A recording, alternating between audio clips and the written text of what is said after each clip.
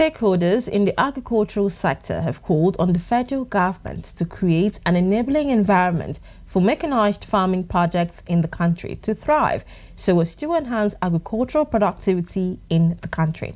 They made the call in Abuja while briefing newsmen on the Pyro-Power Africa consortium. CEO and co-founder of Pyrogenesis, Mr. Simon, said the project has the ability to address electricity problems in off-grid communities. He added that with technology, the farming communities and agri-processors can be a part of the fight against climate change. The project is the Pyro-Power Africa Stage 2 project. There will be a Stage 3. Stage 2 is focused on demonstrating what we developed in Stage 1, which was the capability to have a containerized system which we have patented called Pyrochemy. Pyrochemy converts agricultural waste into renewable heat, renewable electricity, and biofertilizers. When those biofertilizers are produced locally using the agricultural waste that's supplied by the farmers, that we're then supplying electricity and biofuels back to, we can then also supply them with biofertilizers that we've produced. And when they use those biofertilizers, then that produces carbon removal. And carbon removal means that those farmers are now part of the fight against climate change.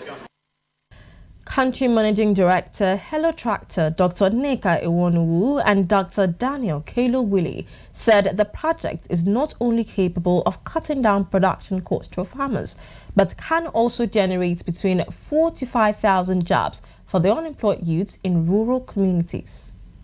For Nigerian government, for me, this is a very innovative, laudable project. For me, like I said, it's very revolutionary.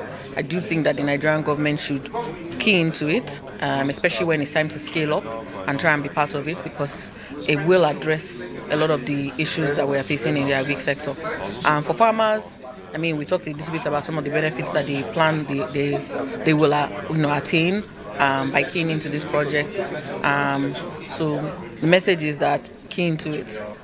One important thing is that we have seen in many parts of the world, including Nigeria, that unless such a project gets the support from the government, and the support comes through creating an enabling policy environment within which anybody involved in this kind of a project is able to coexist.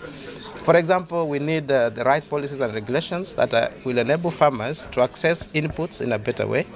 We are talking of mechanization services. We need an enabling environment that will make mechanization service providers to access even spare parts and fuel in a more cost-effective way so that they can be able to service farmers better.